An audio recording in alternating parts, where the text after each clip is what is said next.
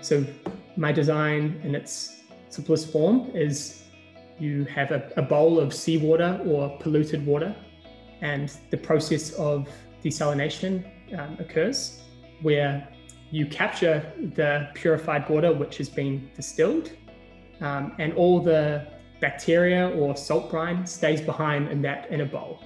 With this salt brine, you can create a series of seawater batteries. And throughout the day, they're charged by a tiny little solar cell, which is on the roof.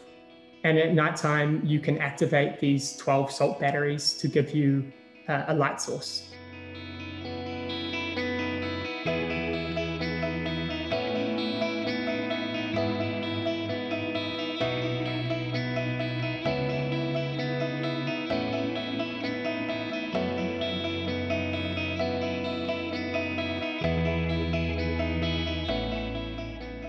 It's important that the community can take control of their access to resources.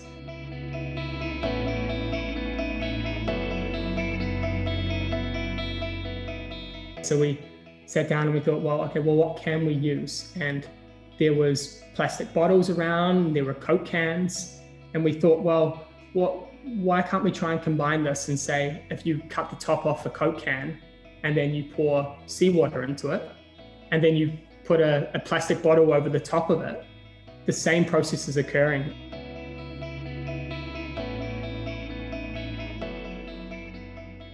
I think when you think about like the climate change and the times that we're going through at the moment, this is not something just for developing countries. This is something that in the years to come, or even now, could be utilized for developed countries.